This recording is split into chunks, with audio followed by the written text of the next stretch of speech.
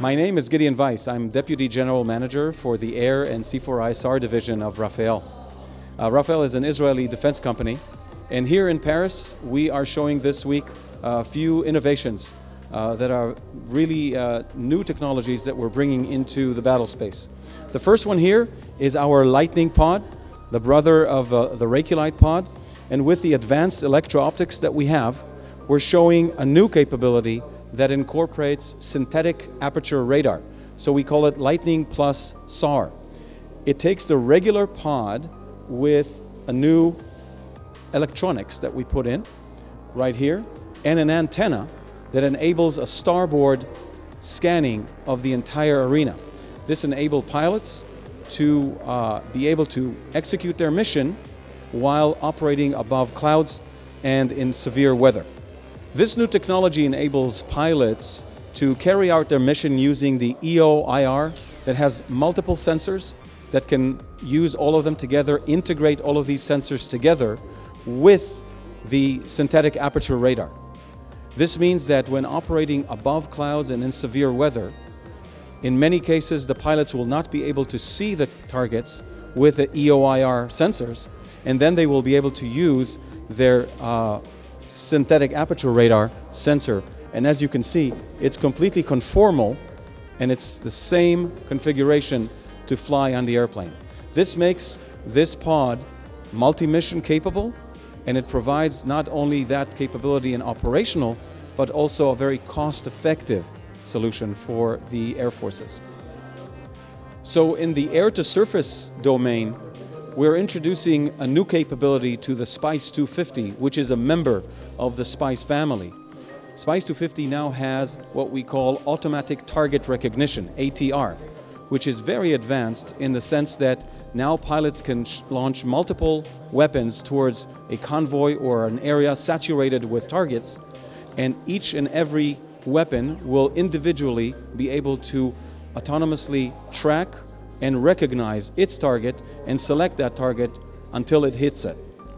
The SPICE 250 ATR is based on artificial intelligence and deep learning capabilities. There is now a new feature to the SPICE family. In the tactical missiles domain, Rafael is presenting the entire family of Spike, from Spike NLOS, Spike ER2, Spike LR2, and Spike SR. And as you can see, these missiles have different ranges. The maximum ranges varies if you shoot them from the ground or from the helicopters. Here at the Paris Air Show, we're showing a helicopter simulator in which users can come in and actually see what is the effect and the tactical capability of all of the Spike missiles that they can shoot in theater. While in flight, the operator is capable of retargeting, tracking a moving target, retargeting to another target, and refining the aim point over the target. The operator can actually abort the mission until the last moment. In this case, it's a bingo. In the world of communications, Rafael is presenting the BNet system, which is an airborne and ground communication system, not only for voice but also for data and targeting. The system enables a very wide mesh of networks that can enable users both in the air as well as on the ground to work with one another and communicate in voice and data and video streaming. The system is based on software-defined radio, so Rafael is adding another layer that is a patented multi-channel receiver technology, which enables hundreds of users to join together and be able to work with one another in the battlefield, in the maneuvering battlefield. What we're presenting in Paris is both the airborne here, the vehicular, handheld, and how they all mesh together. These are actual working and functioning systems that are now working and talking to one another.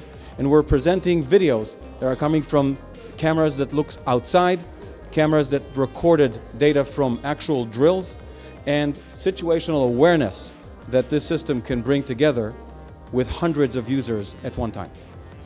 In the world of air defense, Rafael is presenting the Iron Dome, the iDome, which is the mobile Iron Dome, and the Sky Scepter system. Iron Dome is combat proven, has more than 2,000 successful interceptions, protecting Israel at a rate of more than 90%, which is phenomenal for an air defense system. Once putting that on a mobile system, iDome can protect maneuvering forces, and that is a new combat-proven system to be put to use for the maneuvering forces. Skyceptor is a new emerging interceptor that can be integrated into other weapon systems such as the Patriot. An important addition to the air defense capability is the drone protection system. Rafael is presenting the Drone Dome system, comprising of a radar for detecting the system, electro-optic systems to both detect and track the drones, as well as electronic warfare systems to be able to disable these. The new addition, when the operator sees the threat, they can use a laser, which is part of the electro-optic system. That laser will then burn out and make enough damage on the drone to be able to put it down. And there's an example here of a drone that was put down in a test. When applying the Drone Dome system for mobile and maneuvering forces, it may be applied on a vehicle like this to become mobile Drone Dome. That's enabling protecting and providing mobile solution for these forces.